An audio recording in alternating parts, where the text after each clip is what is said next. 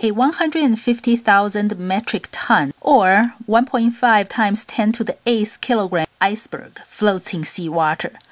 The density of ice is 920 kilograms per meter cubed. The density of seawater is 1,025 kilograms per meter cubed.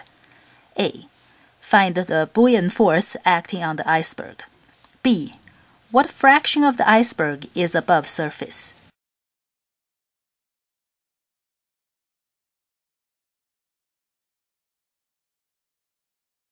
Let's start from force diagram. This iceberg is floating over there and staying at rest. So the acceleration of the iceberg is 0. And if you draw the force diagram, you would have mg of the iceberg, and the iceberg is touching the seawater, which provides a upward buoyant force. And that's it.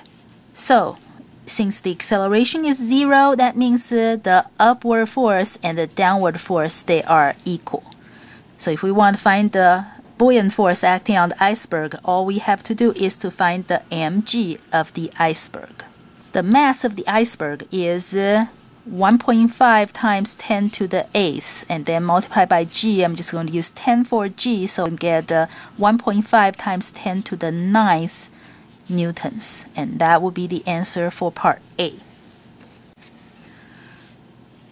For part B, we want to find the fraction of the iceberg that is above the surface.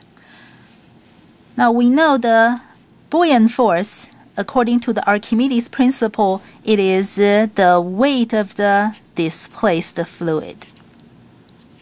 And the weight of the displaced fluid is the mass of the displaced fluid times g.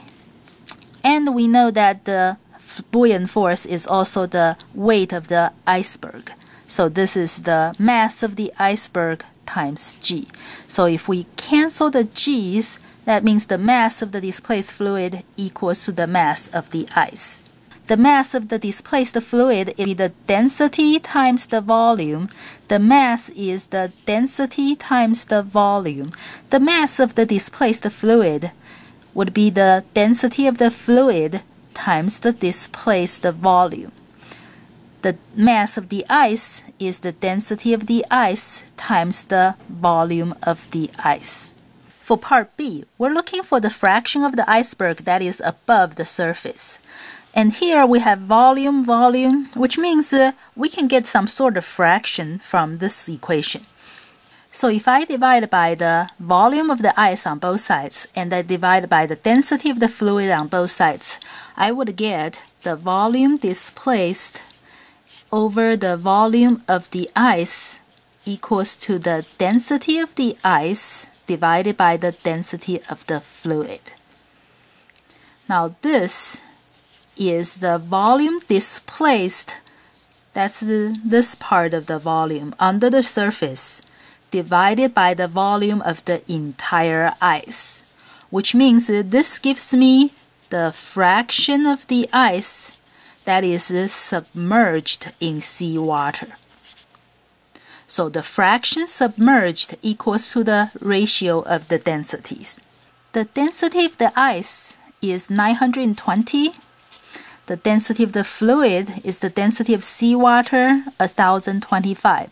So this is going to give me 0.898, which means it's 89.8%. But what we want is the fraction of the iceberg that's above the surface, the part that's on the top. So the fraction above has to be 1 minus the fraction below. So it's 1 minus 0.898, which is 0.102 or 10.2%. So when you see the tip of the iceberg, you're only seeing 10% of the problem. For buoyancy problems, Archimedes' principle can be used to find the buoyant force. Because we'll be looking at the forces, you will find the drawing of force diagrams and the writing force equation very useful.